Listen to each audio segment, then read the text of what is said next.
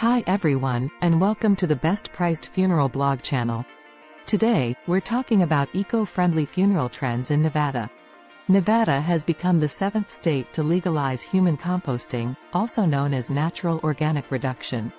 This process converts a body into soil, which can then be used to plant trees or donate to conservation efforts. Another eco-friendly option is water-based cremation or alkaline hydrolysis. This process uses heated water to cremate the body, which produces fewer emissions than traditional cremation.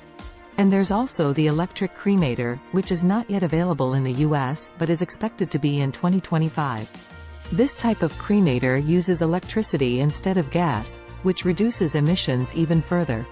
Why are people choosing eco-friendly funerals? There are a few reasons why people are choosing eco-friendly funerals. One reason is that they are concerned about the environmental impact of traditional funerals. Traditional burials and cremations use a lot of resources, such as embalming fluid and cremation fuel. Another reason is that people want to choose a funeral that reflects their values. Many people believe that eco-friendly funerals are more sustainable and environmentally friendly. Eco-friendly funerals are generally more affordable than traditional funerals. For example, the base cost of human composting is between $5,000 and $6,000.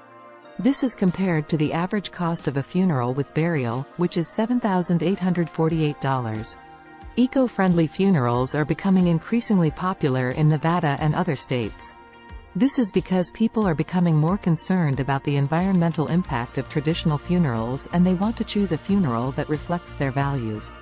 If you are interested in learning more about eco-friendly funerals, I encourage you to contact a funeral home in your area. Hope you enjoyed this video. If you did, please like and subscribe to it.